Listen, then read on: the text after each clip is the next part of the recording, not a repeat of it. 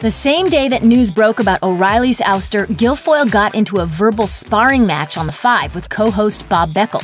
During an on-air spat in which she called Beckel a crybaby, Beckel and co-host Greg Gutfeld made some eye-rollingly sexist remarks about Guilfoyle's appearance. Call your dressmaker. I mean, and give him a raise. That's what I'm saying. You are giving America That's what I'm saying. a raise. There's nothing complimentary about being reduced to an object on live TV, especially when it happens all the time. I just want to call Bob out in the break. He goes, Kimberly, I want to replace you as a robot. It would have nice long legs and no mouth. It wouldn't talk. that's exactly right. No, seriously.